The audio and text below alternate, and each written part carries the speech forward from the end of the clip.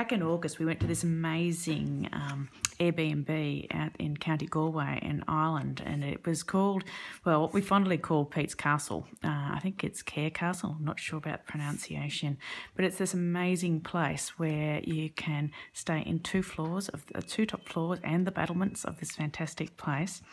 And it's just so full of character and something that we'd never ever see again in a place like Australia. It's just so different.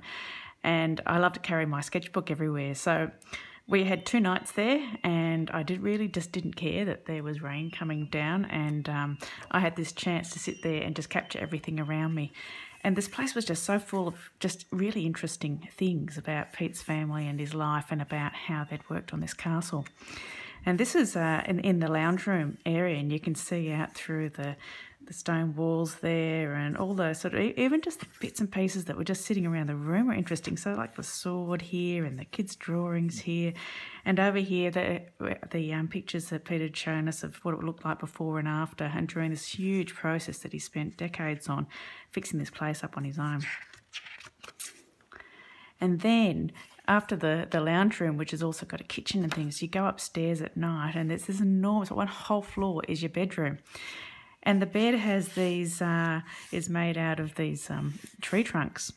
And it's just incredible. There's mantelpiece, and you have a fire, and there's the shields, and there's all this sort of classic medieval stuff, but also just sort of interesting knickknacks and things, which in some sort of situations I'd find a bit tacky, but in here they're just so good and so interesting.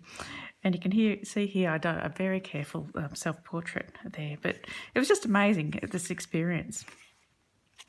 We zipped into Galway for the day, but yeah, that wasn't my main thing. It was all about the castle for me. And we had rain every single day during our trip to Scotland and Ireland. And you can see here where I was caught in the rain and all my watercolour ran. But there was actually scaffolding up around here, but Pete had said he'd really like to see a view of the place without the scaffolding. So there you go, artistic licence.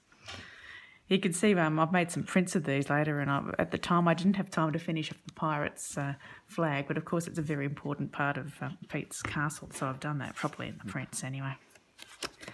This is the view from the battlements, so I raced up early one morning just to have a look out between bits of rain and stuff, because it was just this view going off for miles in every direction. It was just incredible. And to be able to walk along the, be the only person on the castle battlements, incredible. And there's the pirate flag. You can't see it here, but just sort of flapping in the wind. It was pretty amazing. Oh, and then I had to, of course, do this, this stove.